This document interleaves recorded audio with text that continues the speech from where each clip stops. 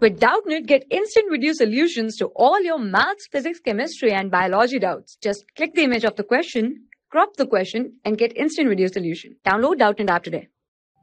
Hello friends, today our problem is find the perimeter of the following.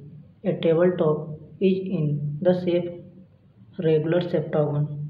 If a tabletop is in the shape of regular septagon, means all sides are equal. Let's draw the regular septagon.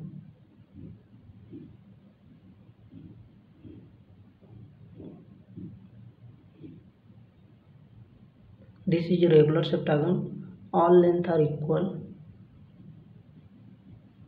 which is assume x.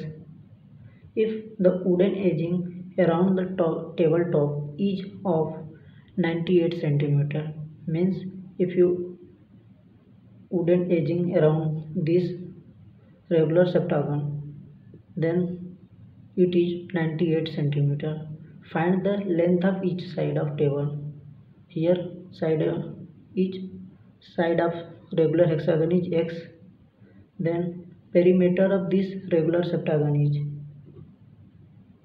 perimeter equal to sum of all side.